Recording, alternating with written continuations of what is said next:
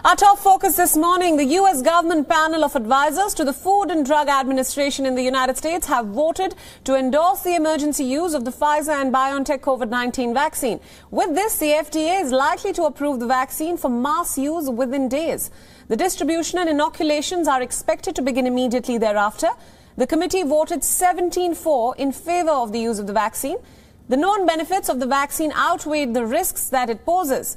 The chief executive of UMass Memorial Healthcare said that this is a historic moment and the best solution to get us out of our current situation and help us save lives. The panel also discussed concerns raised by two reports of serious allergic reactions among vaccine recipients in Britain. The FDA Commissioner, Stephen Hahn, earlier said that the vaccine's label would include details about who the vaccine was recommended for and who should not get it. They also discussed what to advise pregnant women who were excluded from the study. Healthcare workers comprise a large number of women of childbearing age who would be among the first in line to get vaccinated. The FDA concluded that there was not enough data to support or contradict whether the vaccine should be given to pregnant women. Now remember, the United States is currently the worst affected from the pandemic. It has reported more than 16 million COVID-19 cases, and the death toll is now inching closer to the 300,000 grim mark.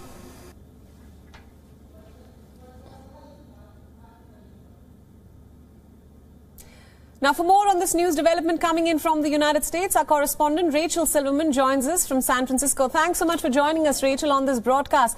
Now, tell us more about the vaccine rollout plan in the United States and who will be given priority in the country.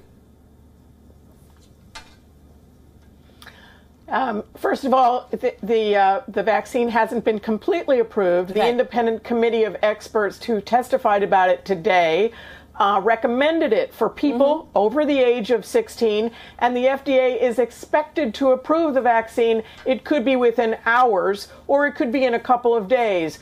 But some of the vaccine has already been sent to cities across the United States, and after it's moved to the locations where people will be able to get the inoculations, the first people on the line to get the inoculations will be medical workers and first responders. And after that, it will be people who live in nursing homes, elderly people who live in nursing homes, and the people who take care of them.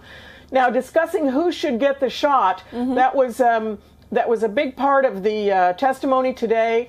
It was indicated that in the clinical trial, they did not test the vaccine on groups of various groups of people, including children under the age of 16, pregnant women, breastfeeding women, immunocompromised people, and people who have had severe reactions to vaccines in the past. So those are some categories where still some more work has to be done, and there will be still some more studying, and there will be some consultation certainly with the United Kingdom about their experiences with giving the vaccine to those particular groups.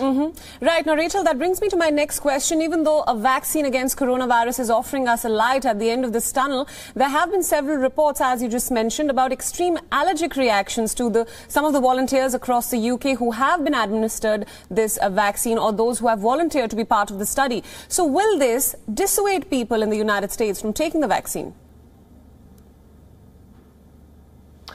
Well, it may well indeed do that, and there's a big problem with people who are afraid to take the vaccine regardless. Only about 53% of Americans say that they're willing to take the vaccine. So there will need to be a big public relations campaign put in order to get people to trust in the vaccine so that they can take it, and that we can then develop herd immunity from the vaccine itself. Right. Now, you just mentioned that, inspiring public confidence in the vaccine is extremely crucial for the vaccine to actually be successful in tackling the pandemic. We earlier heard of former Presidents Barack Obama, Bill Clinton saying that they will in fact volunteer to take the first few jabs to inspire public confidence in the vaccine, including President-elect Joe Biden. Will we see that happening soon?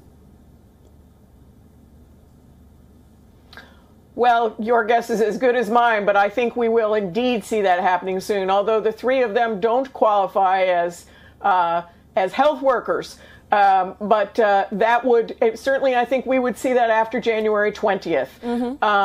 it will be important to get the people to people who are dubious about the shot's side effects. It will be important to get them to trust. Right. My final question, Rachel, a recent study said that rich nations or more developed nations were hoarding vaccines and not leaving many for the developing or the underdeveloped nations. Do we have any clarity on how many vaccines the U.S. has actually ordered? The U.S. has there's conflicting reports about exactly how many shots will be available. There are millions will be available in December, and then more tens of millions to be available in January and then February. But everybody is going to need to get 2 shots. That means, 2 doses and twice as much. And meanwhile, in the next 60 days alone, another 180,000 Americans, we're being warned, could die from COVID-19. Already some 300,000 Americans have died because of the disease. Right. All right, Rachel, thank you so much for your inputs, and thank you for joining us on this broadcast.